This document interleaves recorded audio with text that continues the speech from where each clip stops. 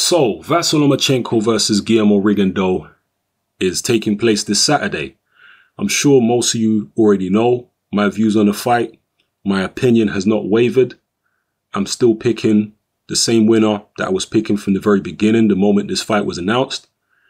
But just as a way of recapping and maybe analyzing the fight from a slightly different angle, I'm going to give you my final thoughts. Now, Guillermo Rigondeaux relies a lot on his punching power. This is something that a lot of people may not have considered, and it's something which I didn't really recognize with Rigondeaux until the Nonito Donaire fight. That's what really opened my eyes to how much he relies on punching power.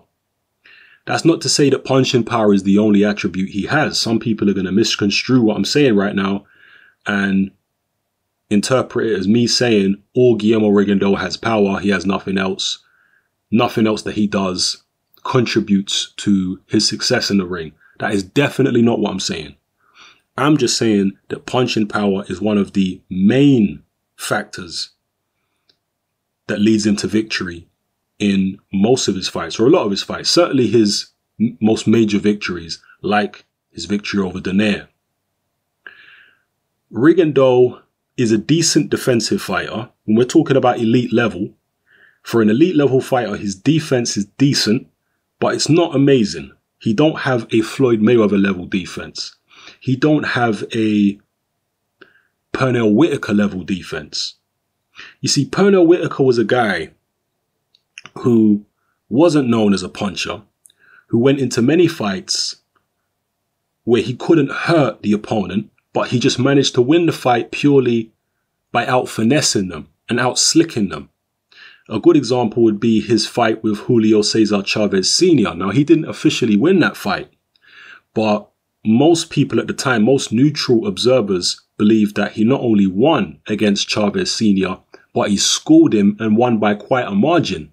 But he was fighting in front of tens of thousands of screaming Mexicans who were cheering every punch that even landed on Pernell Whitaker's glove or missed him by a couple inches. So yeah, a lot of people felt like he was hard done by. But the point I'm making here is Chavez Sr. was one of the best pressure fighters boxing has ever seen. That's how good he was as a pressure fighter. But yet he wasn't able to inflict any damage on Pernell Whitaker for the entire fight. Any serious damage anyway.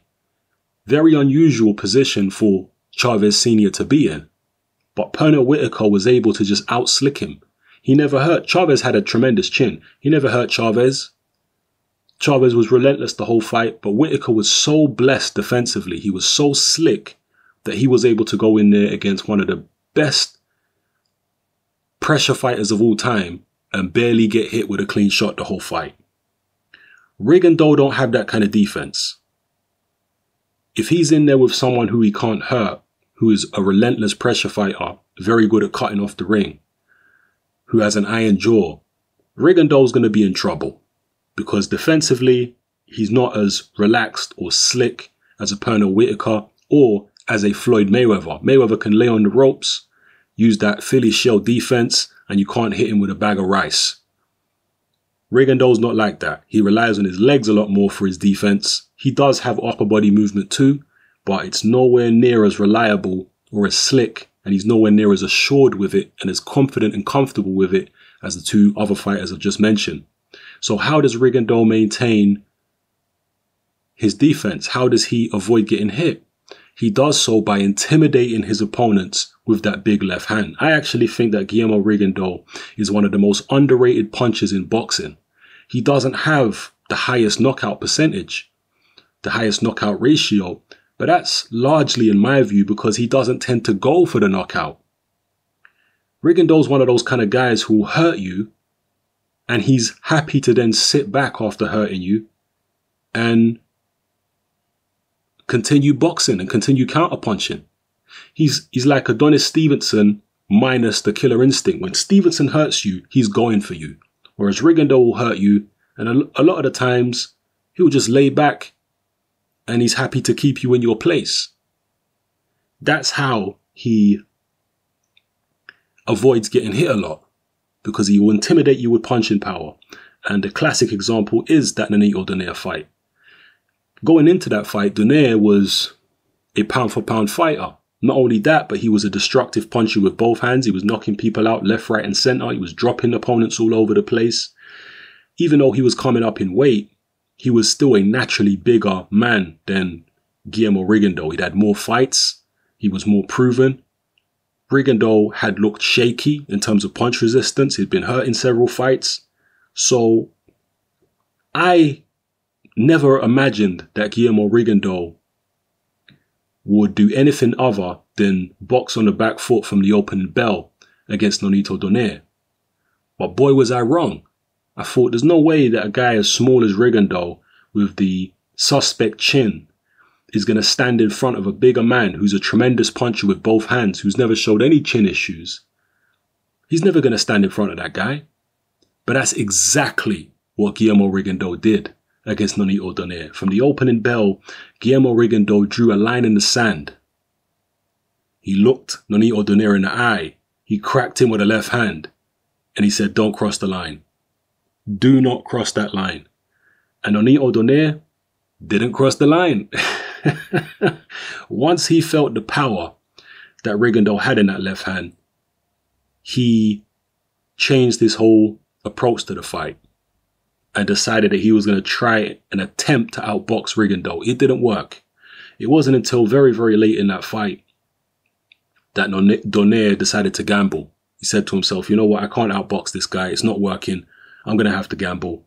When he did gamble, he managed to knock Guillermo Rigondeaux down. It was more of a balanced shot. Don't get it twisted. It was a legitimate knockdown. But Guillermo Rigondeaux didn't appear to me to be hurt by it. But Donaire then opened up following that knockdown. And when he did open up, once again, he got cracked several times with that big left hand. And that was what led to Donaire's eye getting mashed up, basically. His eye was all swollen and what have you. And again, that's an indication of how hard Guillermo Rigondeaux really hits, because whenever he cracks someone clean with that left hand, just look what happens to their face. Look what happened to that Japanese guy that he fought. His face was a mess. Look what happened to Donaire when he cracked him with a left hand on the eye. Look what happened to Jazza Dickens. This guy's breaking eye sockets and jaws and all kinds of things with those hard, bony little hands that he's got. But yeah, without the punching, you take the punching power away from Guillermo Rigondeaux, he don't have Mayweather defense. He don't have Pernell Whitaker defense. He's quite vulnerable, actually. Now, how does this relate to Vasyl Lomachenko? Well, I believe Rigondeaux's chances in this fight all hinge on whether or not he can hurt Vasyl Lomachenko or hit him hard enough to get his respect. I believe Rigondeaux's chances all hinge on that. If he doesn't hit him hard enough to get his respect, then Lomachenko's going to overwhelm him and eventually either win on points comfortably or actually stop him in the second half of the fight. I don't know for a fact whether Rigondeaux can hurt Lomachenko. Will he be able to land a shot? Rigondeaux's very skillful, we know that. He's very accurate. I guess it depends on how much respect Lomachenko has for Guillermo Rigondeaux going into the fight. If he's got a certain amount of respect and he's expecting a tougher test than he's ever had before, then he'll probably make sure that he minimizes the mistakes and maybe boxes more cautiously than he's boxed against the likes of a Nicholas Walters or, some of the other people he's faced recently. And if he does that, then Rigondeaux might not be able to land many punches in the first place to be able to get any serious respect from Vasyl Lomachenko. But I guess, it's kind of contradicting the argument by saying, well, he might start off with respect, so then Rigondeaux don't need to hit him with a big left hand. But the cadence of the fight is going to be dictated, in my view, by whether Rigondeaux can land a big left hand and get Lomachenko's respect or hurt him with it. The cadence of the fight will be decided by that. If he lands a left hand on Lomachenko and nothing happens, Lomachenko smiles and laughs about it, then that's a wrap as far as I'm concerned. There's no way that Rigondeaux's going to leave that ring without a loss on his record. So that's what I'm actually expecting. I don't think Rigondeaux's left hand is going to be enough. I think early on in the fight, Rigondeaux might do quite well. But as the rounds progress, I think that incessant movement that Lomachenko has, the work rate, the way that he's able to overwhelm opponents mentally with his constant motion, constant switching up of angles, I believe eventually that's going to get to Rigondeaux too. And Rigondeaux will either just shut down and try and survive the 12 rounds, or he'll end up getting pinned down and stopped. So yeah, I'm just reiterating what I've said in previous videos. I'm taking Vasyl Lomachenko to win this fight. I can't rely on Guillermo Rigondeaux's punching power getting him out of the woods this time, because he's never fought anybody even close to the level of a Vasyl Lomachenko as a professional. You could say the same for Lomachenko in terms of Rigondeaux, but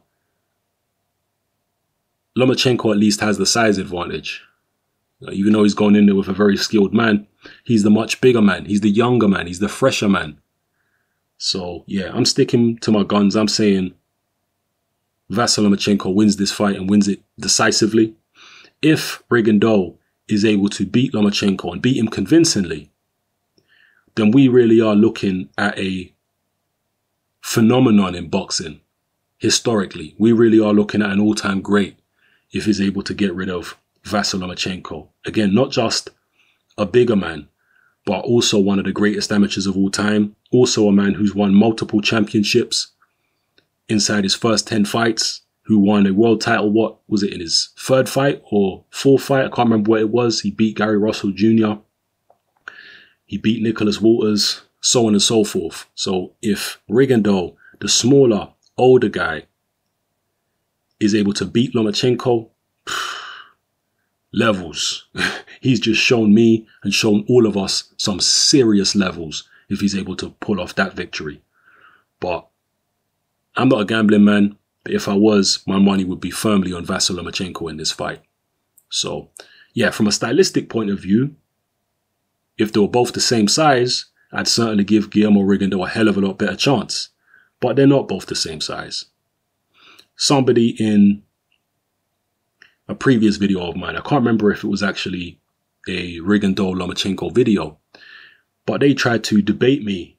They tried to challenge me on my assertion that size matters in boxing. And they said, look at Mike Tyson. He proves that size don't matter.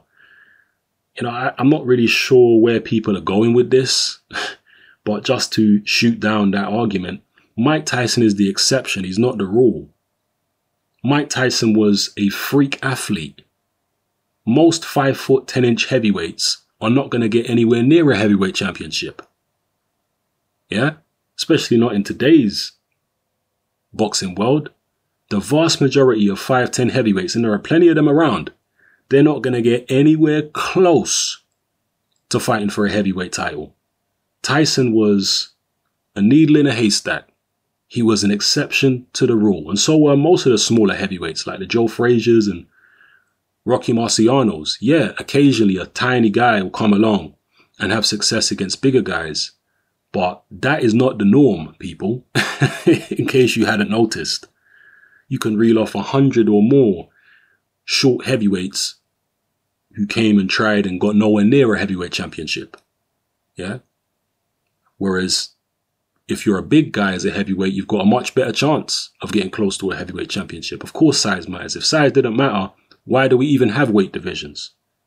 Why don't we put welterweights in with heavyweights if size don't matter? Of course size matters. So anyway, let me end this video right here. I've given you my final thoughts. I believe Vasyl Lomachenko is going to win this fight.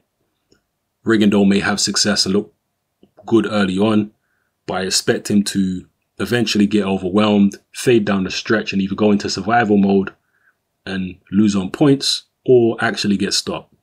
Again, if he manages to win the fight, there are no praises high enough for Guillermo Rigondeaux as far as I'm concerned. That's the way I see it. So yeah, let me know how you see it. Drop your comments in the comment section below. It's happening. I'm out.